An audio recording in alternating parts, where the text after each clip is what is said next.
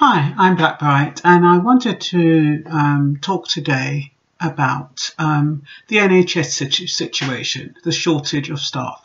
Now they have over 100,000 short of staff, 50,000 nurses, 40,000 nurses, and 10,000 doctors. I'm not quite sure what the other ones are, but my point is that they have people who are in the country who are waiting for their leave to remain to be approved. We have qualified immigrants already in the country. Why the hell is the government putting out a plea to bring in more immigrants? Why are they doing that? Why can't you just use the resources you have in the country? You can give them some kind of restricted contract. I'm sure they would be happy to be on a short-term contract with no benefits rather than be ducking and diving. Why would you not do that? Why are you what they call it, spite your nose to cut your face, or whatever it is? It's absolutely ridiculous.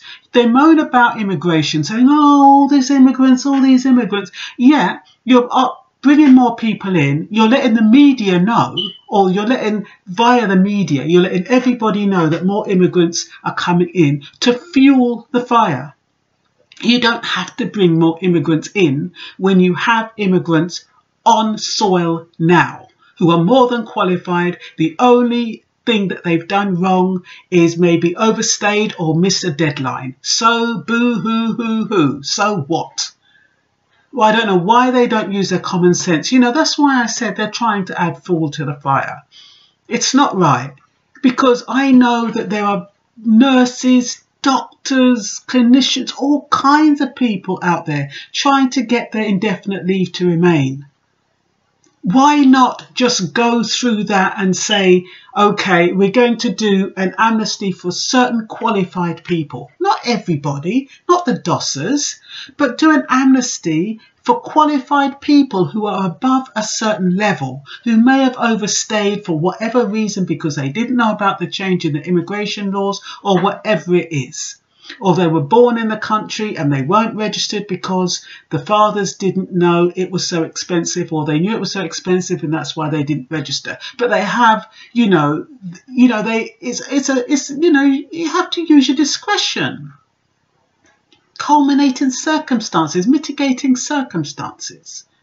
So they could put out an amnesty on qualified people.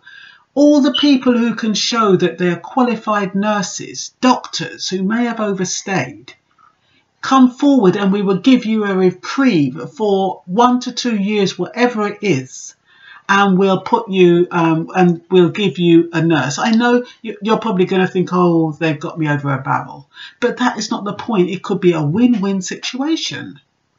That's what I think anyway. I don't know who else would agree with me. But to me, it makes sense.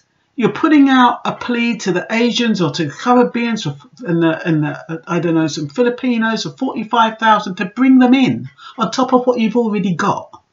When you've got people here that you could give a reprieve or amnesty just on those people. I'm not telling you to give everybody an amnesty, but if they have a certain qualification over a certain graduate level and they're qualified nurses and doctors, give them a bloody break.